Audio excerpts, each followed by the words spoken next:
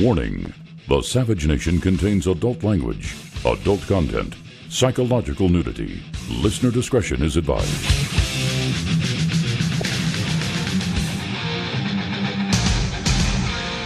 And now, America's most exciting radio talk show, The Savage Nation.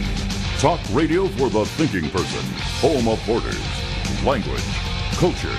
And here he is, Michael Savage. Give me fuel, give me fire, give me that which I desire.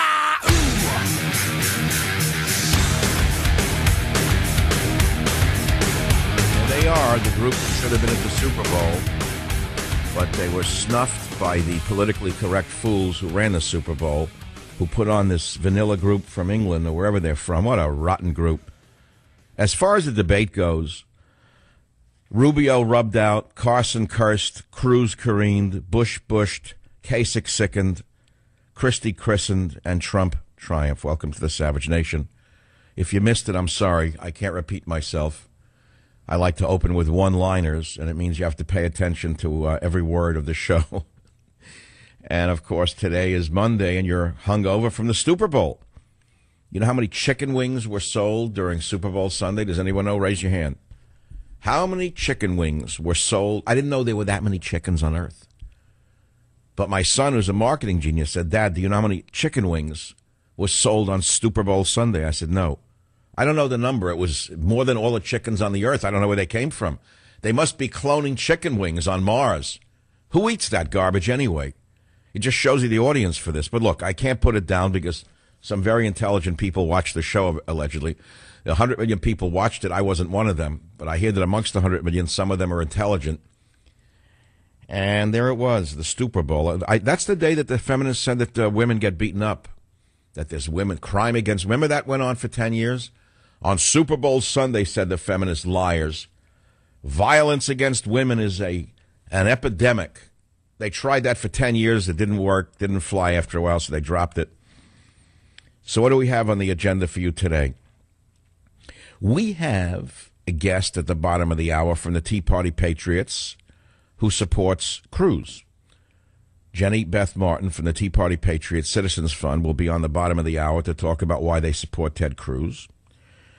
At the bottom of the next hour, we have Donald Trump on. No, I'm sorry, at the top of the next hour, right?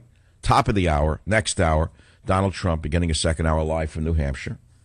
How anyone could be alive in New Hampshire is another question. I thought of moving there many years ago, but truthfully, I could avoid the snow and the heroin. I didn't want to go there. Why do they use so many drugs in New Hampshire? What is that about? What is that about New England falling into a drug epidemic?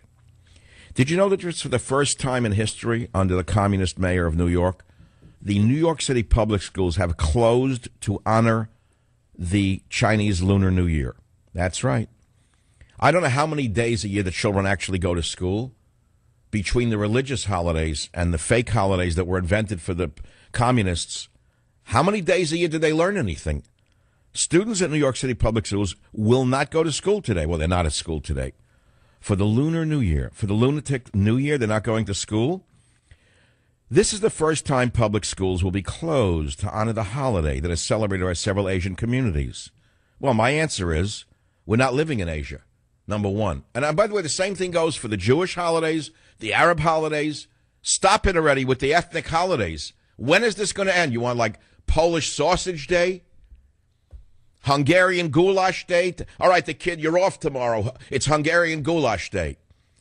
And you're off the following Wednesday because it's Polish Polka Day. Crazy insanity. School is for learning. That's why the kids don't learn anything anymore. But, of course, it's snowing in New York, and a winter weather advisory has been issued by the National Weather Service. I guess it's a result of global warming. They've forgotten that in February it actually still snows in New York. You know, March comes in like a lion and goes out like a lamb. I remember that from when I was 4. It snowed in early March in New York. That's before they invented global warming to tell us why it was snowing in early March. That's all. You want me to talk about the debate like a schmendrick? What's there to talk about? It's over. It's water under the bridge. You talk about the Zika virus. I'm suffering campaign virus. I'm suffering primary virus. I'm suffering the virus of politics in America. I feel like I'm bitten by a mosquito. My mind has gone dead from all of it. But okay, we'll talk about it. That's the meatball of the show. Everybody wants the meatball. It was an hour too long.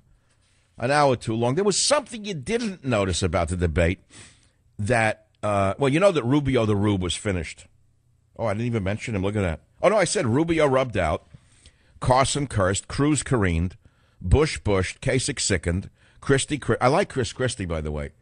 Any one of the men up there, by the way, any one of them would make a better president than either of the two communists that are being offered to us. The old foul one and the older foul one. I never saw anything like this. What did they do? Did they go to the mausoleum where Lenin is buried in Moscow and do something with cloning and bring him back and call him Bernie Sanders? Because everything Bernie Sanders says is what Lenin would be offering us if he was running as a Democrat. How'd that work out for Russia? Oh, I remember, 100 million dead. That's right. They started eating each other. So it was an hour too long. Trump came out on top. But the thing is, Christie looked great. He looked very presidential. He looked like a take-charge guy. He didn't fall for the bait. He didn't go for the bait and start attacking Trump. Finally, they woke up to that and stopped it. I can't wait till the hair gets at them at the next debate. What is she doing? That one, the blonde from Fox News. What does the hair do? The hairdo indicates derangement. The hairdo that she has, and I have studied women and I've studied men my whole life, the hairdo that Kelly has right now indicates derangement to me. She looks at herself in the mirror, she rips her hair out, then they have to cut it short in order to not show that she tore it out, because she knows that her face is changing like the portrait of Doriana Gray. Have you seen the nostrils on her? Her face is changing. The meaner she gets, the more porcine she looks. Underneath that beautiful persona, there was actually a porcine individual. So now what is she trying to become Rachel Maddow? And, I mean, the other night with Rachel Maddow hugging the two candidates. Have you ever seen anything as low as that? What a joke America's politics are. But anyway, it was an hour too long. Christie attacking the kid was good. Rubio is finished with the overly sized knot. It looked like he didn't even know how to make a tie. It looked like somebody gave him a tie and put it on his neck. It made his head look small. He looked like a kid, the ice cream man. Why do you think I've called Rubio the ice cream man for all these years? Because he looks like an ice cream man that they found in Miami, dingling the bell, and they said to him, "Hey, kid, you're going to be a senator." He said, "What's a senator?" "Don't worry, you'll find out. You don't have to know. All you got to do is act like you're a senator." Then now, kid, you're going to be president. Most of the commentators' questions were really set up to pit one candidate against another. But, to be honest, there was more factual discussion of topics than in previous debates. If only they would ask Hillary and the Leninist what they think of this. Bush, forget about it. Carson, the poor guy, what is he doing? He's in it at this point. I told you what fortunes are made during these primaries. You don't understand the finances, do you? There is so much money raised during these primaries for the candidates that they can't even spend it when they drop out. They have to spend it for years.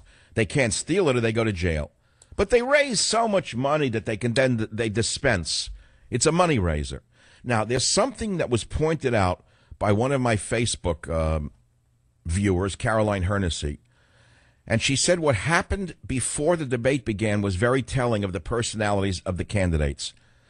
She said, as the candidates were being called out on the stage, they called Christie first, which I thought was embarrassing, by the way. Why they do that? Who picked the order that they called the candidates? It was like a gladiator, like a Roman arena, calling them out of the back, out of the bowels of the... Then they forgot Ben Carson. They called him. He didn't come out. And while the camera was filming behind the curtain, the candidates made their way towards the stage. Poor old Dr. Carson did not hear his name being called. So old Doc Carson remained where he was, behind the curtain, standing like a schmendrick back there. All the others are marching up for the diplomas, and this poor kid is sitting there, didn't even hear his name being called. I'm sitting there saying, God, Ben, they called your name already. And so he didn't know what to do. Next comes Ted Cruz. Ted Cruz, instead of tapping Dr. Carson on the shoulder and being a decent human being and telling him his name was already called, proceeded to make a smirking, dismissive, whatever type of expression on his face, and just left poor old Doc Carson behind. No one told him that he was called. So what happened next? Next comes Donald Trump, who people call mean, right? Just like me. But he's actually the nicest guy on the stage, just as I am. And Trump sees Carson standing there like a clueless schmendrick. And instead of stepping over him like a dead body, like Cruz just did, what does Trump do? He stands next to Carson, and he talks to him, cluing him in that his name was called. And Trump waits with Carson. He ushers him to go ahead of him. And then Trump follows suit in the order the names have been called. Did you notice any of this? Did any of you actually notice this behind the stage? All the other candidates stepped over the dead body of Carson, so to speak. Trump stopped there and said, hey, Dr. Carson, or whatever, Ben, your name was called, but, you didn't hear it, so you go ahead of me. Could you believe this? So my listener says this was a behind-the-scenes glimpse into character. One, the Christian Cruz talks very well about his values, but does not seem to literally walk the talk.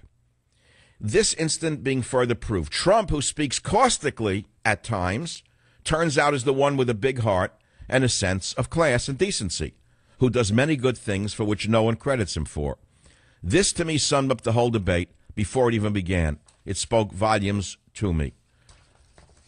855-407-282. I got already a caller on eminent domain. I went to sleep. I told you I feel like I'm bitten by the campaign mosquito. I cannot talk about eminent domain. I don't care about it. How's that? I care about crushing ISIS into the Stone Age. I care about grinding them up like an Anopheles mosquito. I care about them being sprayed with Raid and stop plaguing the world and spreading their virus around the planet. That's all I care about. I want the borders closed. I want the Muslims to stop flooding in. I want ISIS crushed. That's it. The rest, do what you want. Leave me alone already. Because without national security, there'll be no security at all. Stop with the fine points already about Ben Franklin and the kite. We all know about the Constitution. You didn't invent it. All these people who quote the Constitution every day, like none of us ever heard of it. They hold it up like the Holy Grail. We know about the Constitution. Everyone knows about it. We all love it. Stop holding it up like your grandfather wrote it, for God's sakes. We know that Cruz is constitutionally correct. We get that. Cruz is a brilliant man. Wonderful. We get that. Unelectable. Now, in my opinion, unelectable. He looks a little too like a little too much like a vampire. If you're filming a Coen Brothers movie with the right makeup and the right lighting, okay, let me put it to you this way. If you were a director and of the number of candidates on that stage, you wanted to choose somebody to play a ghoulish vampire, who would you pick? I mean, run down the list. Who could more easily be cast if you were a film director? All right, you don't want to answer the question. And you say, well, what does it have to do with anything you're picking on? I mean, now you're name-calling. No, I'm telling you how people see things. Okay, how do I know I'm right? Take a look at the morons watching that creature called Beyonce with the legs, the dancer legs. The horses that were dancing there with the Black Panther hats. Okay? So you had them dancing. Here are some of the most spoiled people in the world. She was born into a rich family, and she acts like she's down with Black Lives Matter. All of a sudden, she's a big radical. Another big radical like Obama, down with the people, her and Michelle. Right, they really suffered as youths. If the American people are so stupid as to accept this garbage during a Super Bowl game, do you think that they really know anything about who's going to run? No, they're going to look at the people. Forget about the Democrats. It doesn't matter what they do. They're gonna get all the votes of you know who. Do I have to tell you who's going to vote for them? Do I have to spell it out for you in English? You know what they're going to do. They don't care what the Republicans do. Every woman, with the exception of the 19 women who listen to the Savage Nation, maybe it's 29 now, it went up. The 29 Savagettes are the only ones who will vote for a Republican. The others are so stupid they'll vote for Hillary Clinton just because she's not a man. That's a great idea, isn't it? Hey, look at that. It's not a man. Let's vote for her. That makes great sense. Now, what sense does that make? Why would you vote for a woman just because she's a woman? Tell me what you're going to get out of that. I ran through the first stop set without trying. That means the show will be great. I invite you to stay put. I'll be back.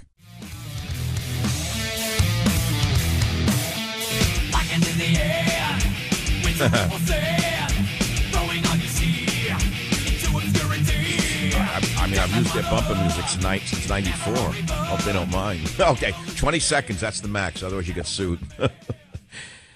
There's